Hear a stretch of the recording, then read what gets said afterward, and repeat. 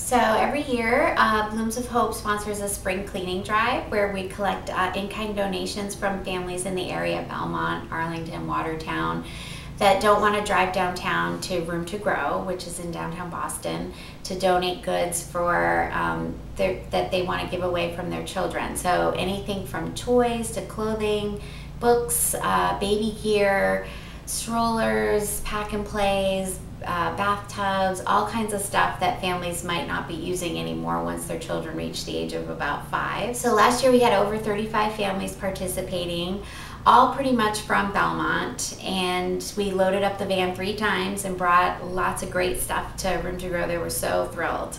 So we'd love to match it this year. If we could do more than that, that would be great, but we would at least like to match what we did last year, and hopefully with the other two, the Learning Zone, the daycare center, and the Four Seasons in Watertown, the preschool participating, hopefully we'll be able to match it and maybe do even better.